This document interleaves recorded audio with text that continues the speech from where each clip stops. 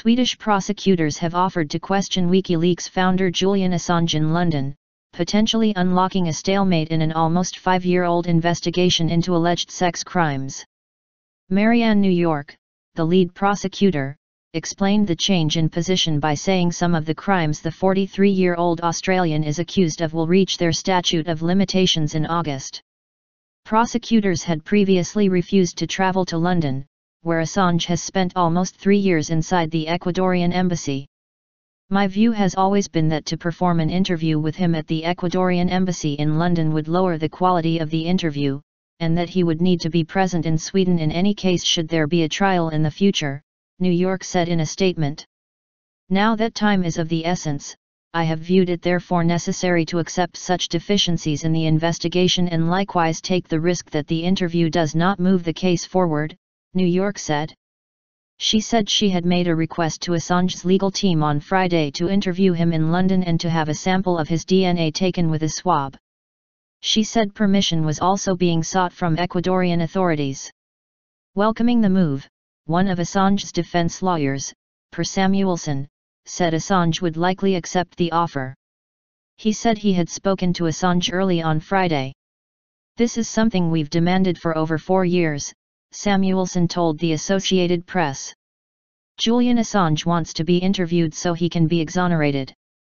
WikiLeaks spokesman Kristin Hrafnsson said the Swedish decision was a victory for Julian, but criticized the delay. "I think it's absolutely outrageous that it took the Swedish prosecutor 41.5 years to come to this conclusion after maintaining that she couldn't come to London because it would be illegal to do so," he said. "Obviously that was a bogus argument." Appeal to Supreme Court. Friday's move comes after Assange appealed his detention order to Sweden's Supreme Court, which earlier this week asked Sweden's Prosecutor General to issue an opinion. Samuelsson said the Prosecutor General had probably ordered New York to move the case forward by traveling to London. Karin Rosander, spokeswoman for the Swedish Prosecution Authority, declined to comment.